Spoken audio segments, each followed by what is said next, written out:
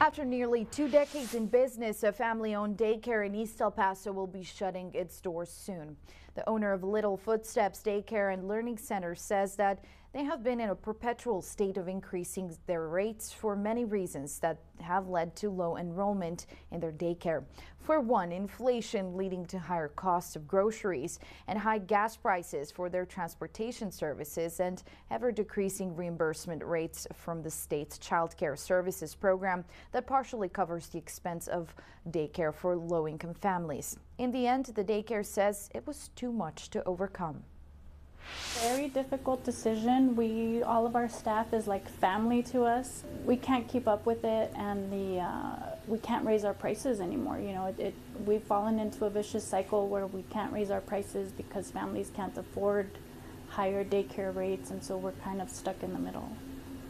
The daycare's last day of business will be November 27th.